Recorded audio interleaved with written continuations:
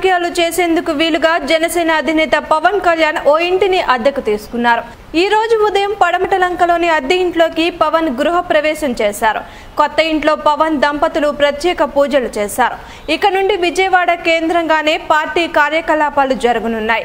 ఇంట్లోనే పార్టీ సమావేశాలు, మీడియా సమావేశాలు నిర్వహించేందుకు వీలుగా ఏర్పాట్లు చేశారు. రేపటి నుంచి 2 రోజుల పాటు పవన్ విజయవాడలోనే ఉండనున్నారు. వివిధ స్థాయి నాయకులతో పాటు అభిమానులు కలిసి దిశానిర్దేశం చేయనున్నారు. సోమవారం నుండి యథావిధిగా విజయనగరం పోరయాత్రలో పవన్ పాల్గొనున్నట్లు పార్టీ వర్గాలు చెబుతున్నాయి. మరోవైపు నాగార్జున వస్తి సమీపంలోని కాజా గ్రామంలో కొనుగోలు చేసిన 2 ఎకరాల భూమిలో పవన్ సొంత ఇంటిని, కార్యాలయాన్ని నిర్మిస్తున్న విషయం తెలిసిందే.